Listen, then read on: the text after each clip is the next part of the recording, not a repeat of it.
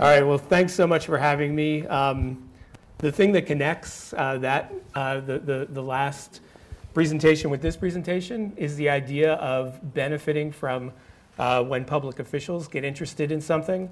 NASA is, maybe the prime example of the benefits of having elected officials really go for something. And so that's what I'm going to talk about too, is how can some of the challenges that we're facing collectively, especially economic challenges, be really helped when elected officials get really engaged in an idea like vertical farming.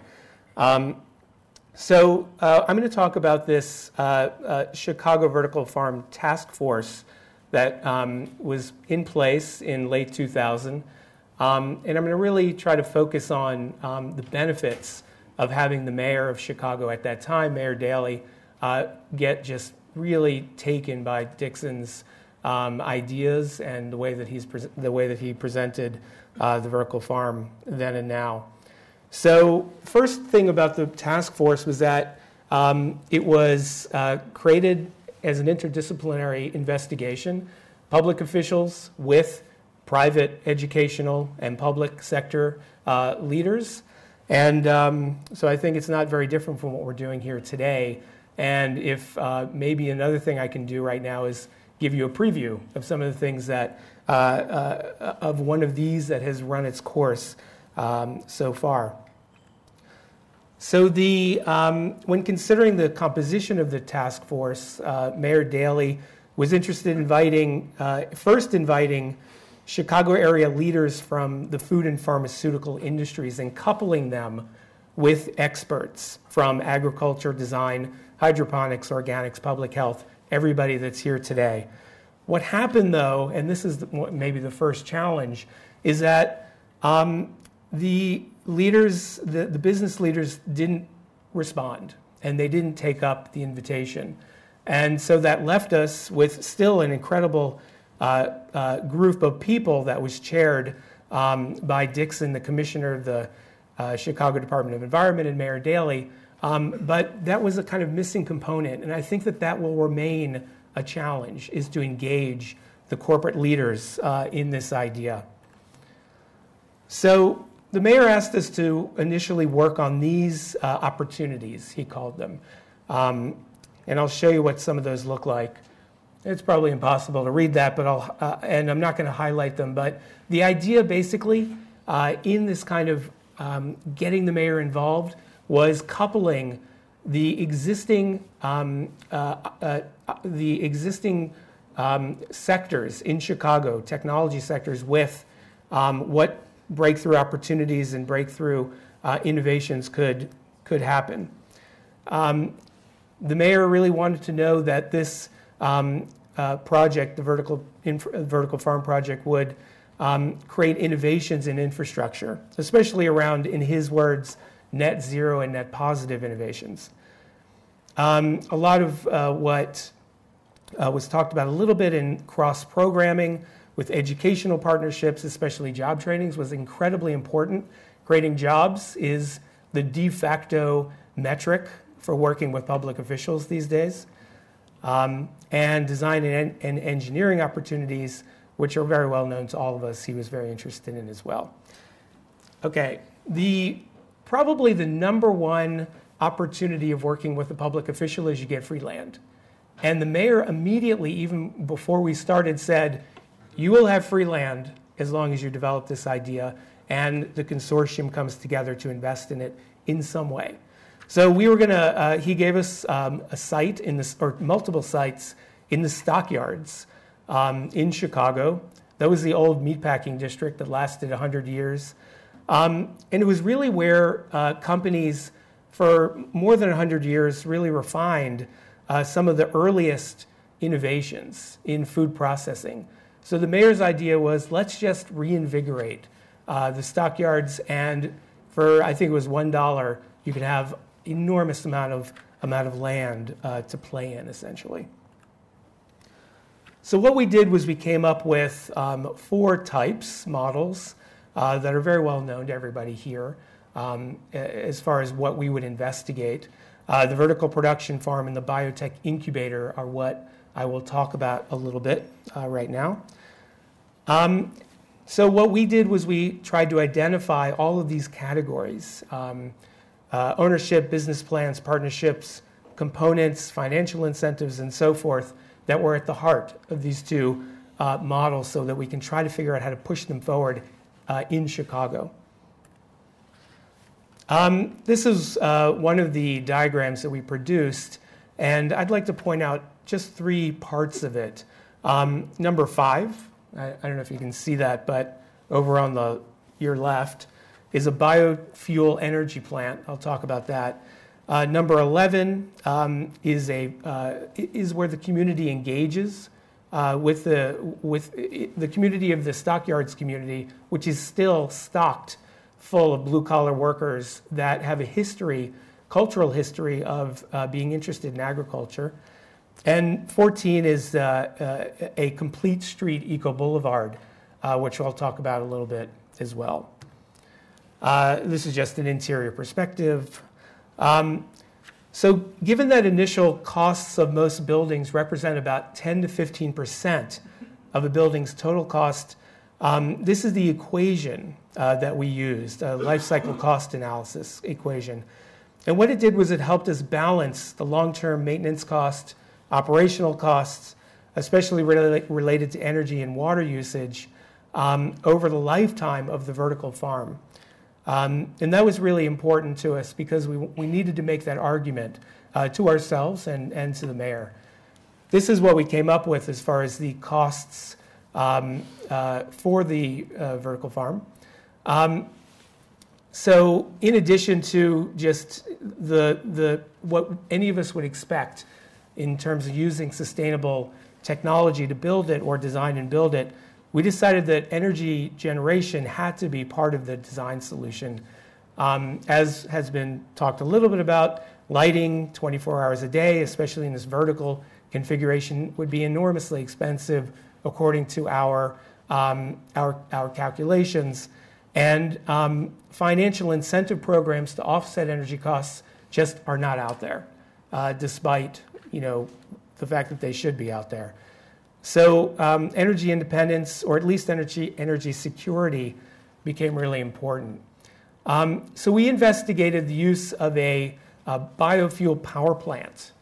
And basically, the one that we looked at is an existing technology that has been built in Germany, and it's a feedstock thermolysis facility. It makes energy from any balance of bio input. The biggest waste product in the state of Illinois is human waste, sludge, essentially, that is this enormous resource that one could tap into, and we thought this would be a perfect opportunity to do that. So just a little bit about that. The main thing to point out here is, without getting into detail, is that if we were to build the facility to the size of a 4 megawatt power plant using human waste, we could then power about 1,600 homes, basically the workers, as well. And we thought that that would be an interesting collaborative challenge that could be taken up, that could potentially get the interest, pique the interest of some funding agencies as well. Okay. One of the key obstacles and barriers that we found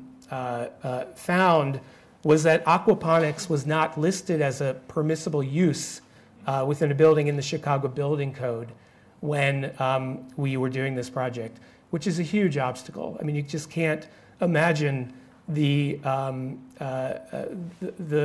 time that it would take to get over that. Other things have to do with the Illinois Environmental Protection Agency restricting the use of reuse of water. That's not allowed right now in Illinois and a lot of other states, a huge obstacle. And a lot of food processing is not allowed in the city of Chicago at this point. So these are all things that have to be seriously addressed. Potential funding sources that we became interested in to learn more about. included unlocking state and federal guaranteed loans and direct governmental funding. Some are listed here. I won't read them all. But I would say one huge challenge is to really get to some details on this.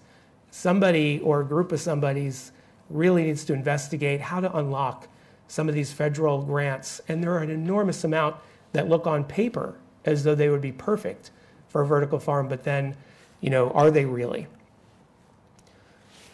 Second model that I'm going to talk briefly about is the idea of a biotech incubator. This type of vertical farm would house R&D driven companies active in, let's say, life sciences, agrotech, bioenergy. The farm could be a business incubator startup targeted towards helping businesses that want to grow in these industries and existing companies that are working right now that would especially benefit from having a vertical farm in downtown Chicago. This diagram here basically just investigates adjacencies between these businesses and an agricultural area that they could use. And for us in Chicago, this model really tapped into the historic economic strength of the state of Illinois, which is agriculture. The facility really, we thought, could be designed for advanced research in plant breeding, genetics, horticulture, entomology, plant pathology, all of the things that are already happening statewide. Regarding the business and ownership model of this particular farm, we thought they could be governmentally sponsored by economic development organizations.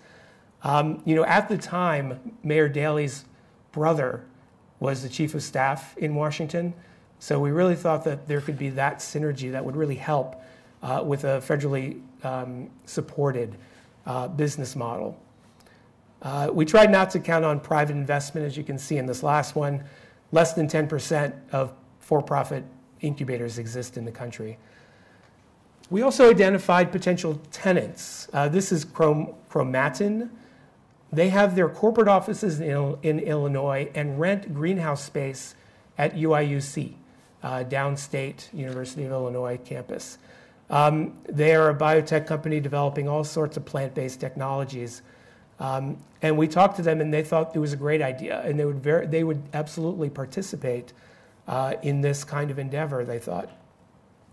Bartlett Tree Experts, corporate office again in Chicago, greenhouse facilities in North Carolina. They grow 2,000 species of trees and plants, studying that all the time to figure out how their business can improve. Argonne National Laboratory, they're constantly looking for collaborations, and they seek opportunities to do industry transfer, and they too thought this would be a great opportunity for them. We also investigated the concept of complete streets to reduce the very challenging costs in other parts of the world, not in Chicago, but you name these cities that are popping up without water. So the cost of water could really be reduced through this idea.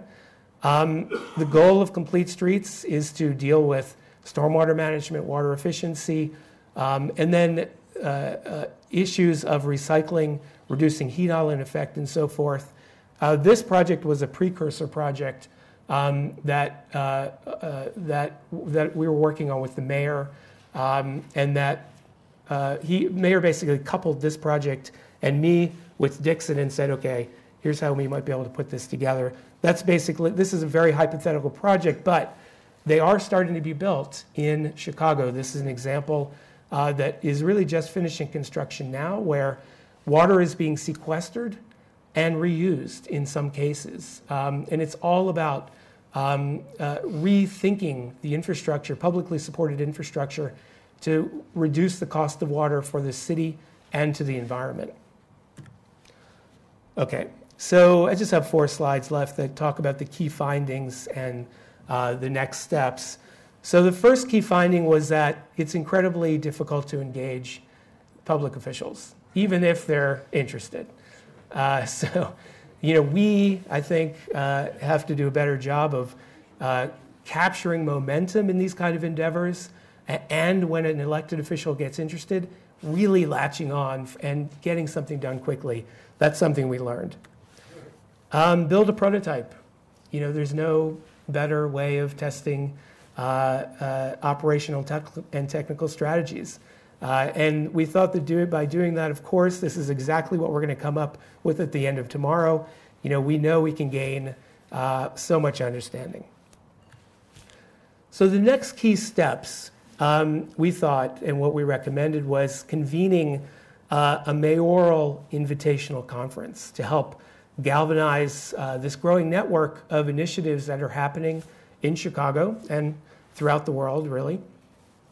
And think about fundraising strategies and investment opportunities that could be generated with existing and new knowledge that could be produced. That, again, exactly what we're going to come up with at the end of tomorrow, I'm sure. And another, really key next step included assessing how we could use the City of Chicago's federal funding experts and lobbyists in DC. How we could how we could gain access to these people, and how we can assist the private sector investment groups to merge with already the asks that are happening from the city federally, gaining dollars to support this. We also thought that it would really be important for the city to provide infrastructural and technical assistance at various project phases of all 4 of the vertical farm models that we were looking at and identified, because there really is a lot of expertise the city can couple, but also there's a lot of funding sources that someone like a mayor has access to. And having a kind of constant dialogue would really make a huge difference, we thought. Okay, that's all I have. Thank you very much.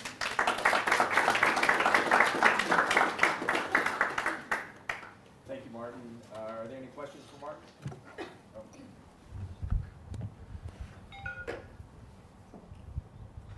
Chair Incubator from University of Arizona. I have a question about the spiral building design. Is that expecting 100% natural light for the plant growing, or are you expecting some artificial lighting inside? Or? Mm-hmm.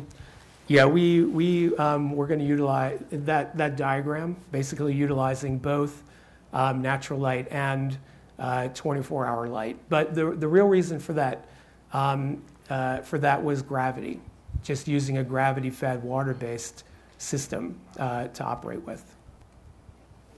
Mm-hmm. One more question. Oh, sure. Have you any contacts with the First Lady yet? We thought, we went into this task force, and I'm sure Dixon has his own memories of this, with such high hopes that Chicago would be able to pull this off because of political connections. But just to be honest, they are fleeting. The interest, any interest a public official has, I think one cannot count on it to be long-term. And so you just have to strike as soon as it's hot, I think. And one thing we learned is we have to have a lot going for us day one. And we didn't have that because these kind of workshops are just starting. So, yeah. Thank you very much. Thank you.